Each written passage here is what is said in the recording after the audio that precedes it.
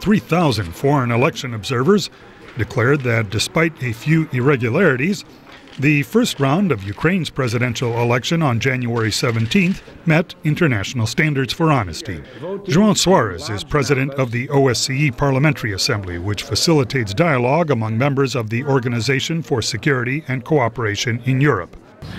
This election was a very good election. It was an election of high quality.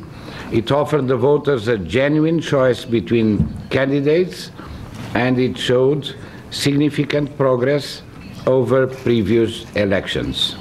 The OSCE did not send observers to monitor Russia's 2008 presidential vote, citing restrictions imposed by the Russian government.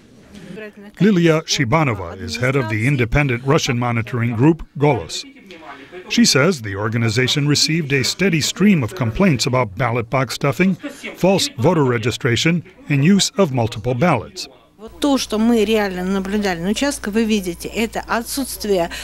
we've observed at polling stations is a lack of control, dependence of the election commissions on the authorities, on the election organizers, massive violations of the political competition, and of the election procedure on the whole. Реального проведения нормальных процедур на выборах — это все присутствует. Действительно, доверять итоговым результатам очень сложно. Media access before the election was a problem too.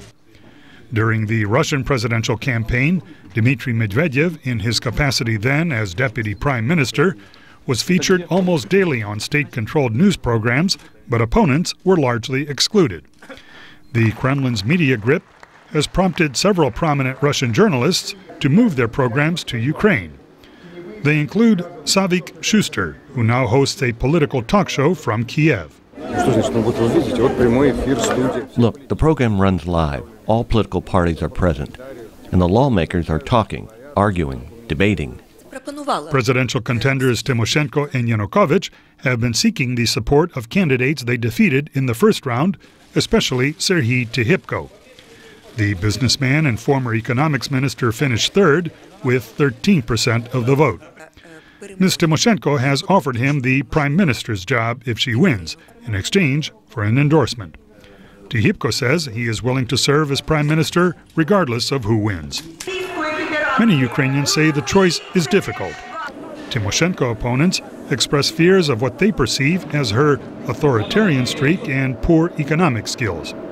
Mr. Yanukovych's detractors cite his criminal record and say he would serve the interests of oligarchs. He explains his 2 prison sentences for assault and robbery as errors of youth more than 40 years ago. In Moscow, civil servant Yuri Traftov says Ukrainians shouldn't worry. Well, what can one say? Ukraine has democracy. They are electing a president, and this is good. If they are not satisfied, they will elect another one. Not so for Russia. Russia and Ukraine both prohibit more than 2 consecutive presidential terms.